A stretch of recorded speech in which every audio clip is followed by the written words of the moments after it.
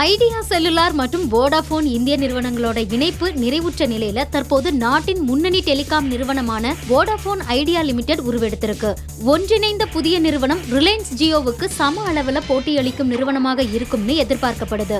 சந்தையில ஜியோ வரவு பெருமளவு தாக்கத்தை ஏற்படுத்தி இருக்கு. இதை தொடர்ந்து வோடாஃபோன் மற்றும் ஐடியா செல்லுலார் நிறுவனங்கள் இணைய முடிவு செஞ்சிருக்கு.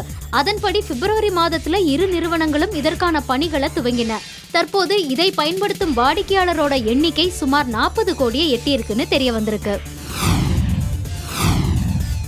சர்வதேச டேட்டா கார்ப்பரேஷன் வெளியிட்டிருக்கும் சமீபத்திய அறிக்கையில் 2018 இரண்டாவது காலாண்டில் இந்தியா கைகளில் அணியக்கூடிய சாதனங்கள் சந்தை வளர்ச்சியடைந்து இருப்பதாக தெரிவிக்கப்பட்டுள்ளது. ஒட்டுமொத்தமாக இந்தியாவில் கைகளில் அணியக்கூடிய சாதனங்களுக்கான சந்தையில் 3 நிறுவனங்கள் தங்களது இடத்தை நிலைநிறுத்திக் கொண்டுள்ளன.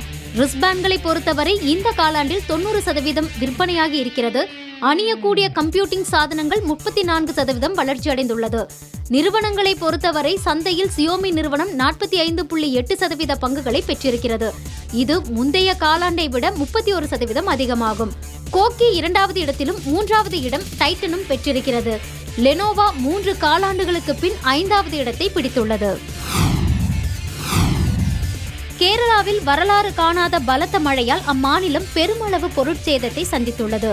தொழில்நுட்ப நிறுவனங்களான ஜியோமி, ஹானர் மற்றும் ஹுவாய் போன்ற நிறுவனங்கள் மீட்பு பணிகளில் உதவ முன்வந்திருக்கின்றன. இந்த நிறுவனங்கள் தண்ணீரில் பாழாகி போன ஸ்மார்ட் போன்களை குறைந்த கட்டணம் அல்லது இலவசமாக சரி செய்து வழங்குவதாக தெரிவித்தன. கூலி வாங்காமல் இலவசமாகவும் வாரண்டியில் உள்ள சாதனங்கள் உதிரி பாகங்களுக்கு 50% தள்ளுபடியும் அறிவித்துள்ளது. அசுஸ் நிறுவனம் அசுஸ் சார்பில் மாநிலம் முழுக்க சர்வீஸ் முகாம்கள் அமைக்கப்பட்டுள்ளது. இவை அசுஸ் அதிகாரப்பூர்வ சர்வீஸ் மையங்களில் நிறுவப்படுகின்றன. ZTE நிறுவனத்தின் நுபியா பிராண்ட் உலகின் அதிநவீன அணியக்கூடிய ஸ்மார்ட் போனின் டீசரை IFA 2018 விழாவில் அறிமுகம் செய்துள்ளது. இந்த ஸ்மார்ட் போன் நுபியா என அழைக்கப்படுகிறது.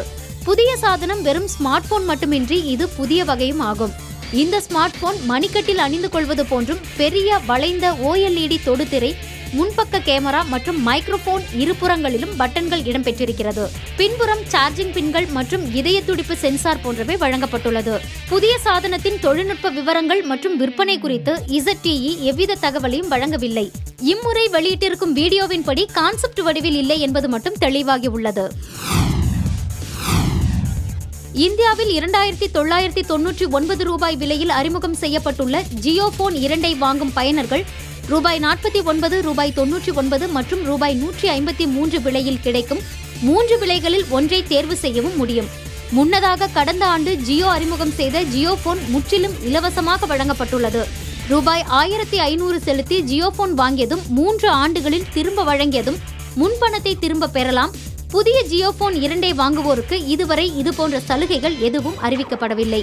ஜியோ போன் 2ஐ வாங்கும் பயனர்கள் அதற்கான சிம் கார்டினை தனியாக வாங்க வேண்டும்.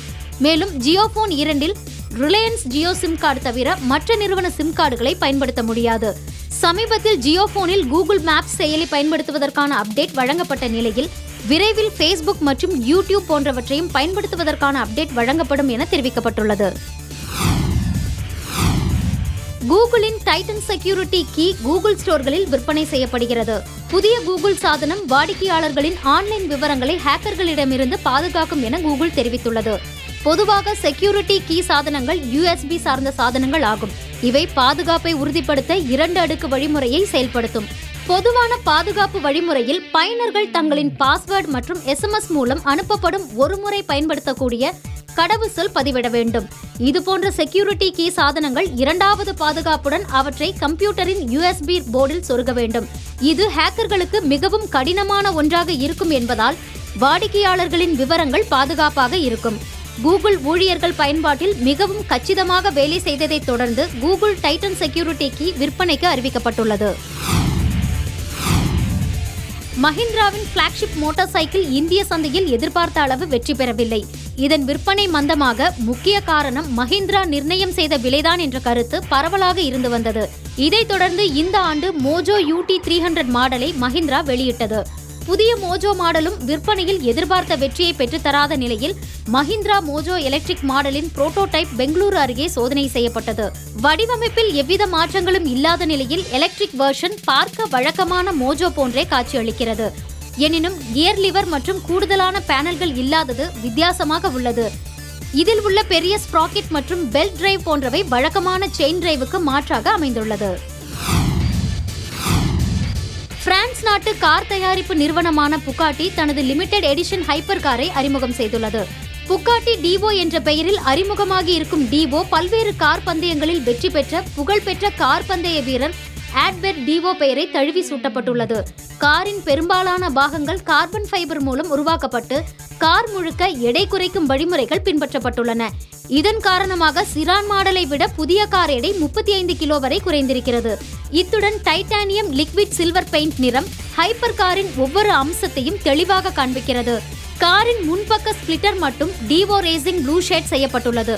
புகாட்டி சிரான் மணிக்கு 420 கிலோமீட்டர் வேகத்தில் செல்லும் திறன் கொண்டிருக்கிறது.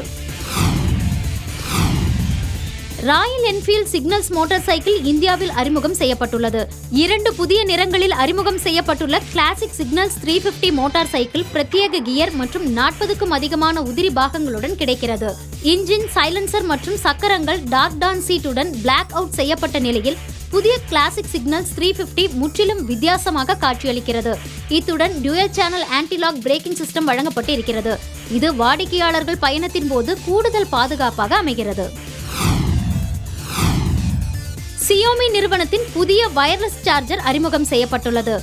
MI வயர்லெஸ் சார்ஜர் என அழைக்கப்படும் புதிய சாதனம் அதிகபட்சம் 10 வாட் வரை ஃபாஸ்ட் சார்ஜிங் சப்போர்ட் செய்யும் என தெரிவிக்கப்பட்டுள்ளது.